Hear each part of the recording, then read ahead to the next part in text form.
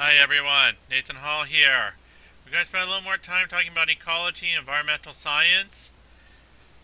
This will be a big subject for quarter four for a lot of you, and if not, well, it'll be a big subject next year. It's kind of a hot thing in the sciences. So, this is something we talked about a couple of quarters ago, quarter two. We started with an ecosystem. Questions we'll answer. Why do living things need to eat each other? Unless you're eating rocks, and some people do, you're eating living things. Something else to look at. How do they all work together? If all these big birds died, well, that means a lot more little things, right? Would that cause problems? Kinda would. Well, have all these little things died. It'd be done. So a big thing we'll look at. Change in cycles are interdependent. Terms related to ecology and evolution. Why living things work together in an ecosystem. So one thing we'll talk about in the live class. Most of you I know are more basketball fans than soccer fans, but I like this example. Because soccer, we basically have two populations. They compete. We have the fans cheering them on. They are all humans and soccer players that want to beat each other. People out here are just cheering. They want a good game.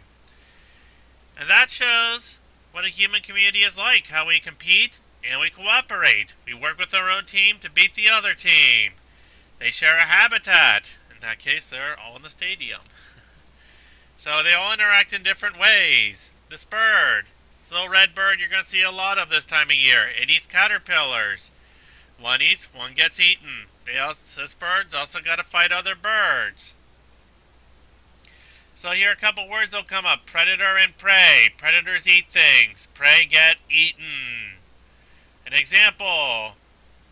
So herring, those little fish, all move together. You're going to see prey species usually work in a group. That way most of them survive when they're attacked. Some won't.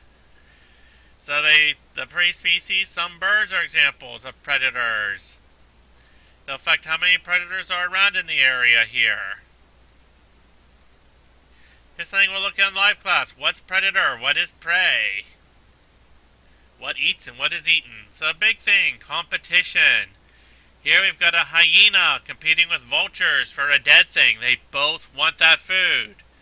Both gonna fight for it. And within species there is competition as well. These deer, that's why they grow these horns, so they can hit each other, so they can coexist, live in the same place without too much trouble, but every now and then that happens. And cooperation is a big deal. Lions cooperate, monkeys cooperate, humans cooperate. So that's something we'll look at. Here's some questions that will show up in your homework and quizzes in the soccer game. What's the competition? Where's the cooperation? What role do the referees play? And one more thing we're going to talk about, symbiosis. If you ever saw Finding Nemo, remember, Nemo lives in an anemone, which little Nemo had a hard time pronouncing. Yeah, Marlin was okay with that. So the fish, it's immune to these. It gets a safe place to live, the clownfish.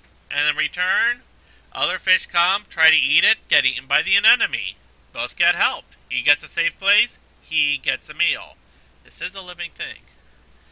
So also, mutualism. That's the best situation where both get to survive. A hummingbird eating from a flower. Hummingbird gets a meal, spreads the pollen from the flower. They both get something from it. There's another example talking about in life class with termites. And then here's some other ones we'll look at. And here's one question you'll have to answer coming up. Scar and Simba from The Lion King. Is this interspecies competition? Different species competition? Is it cooperation? What is going on with these two?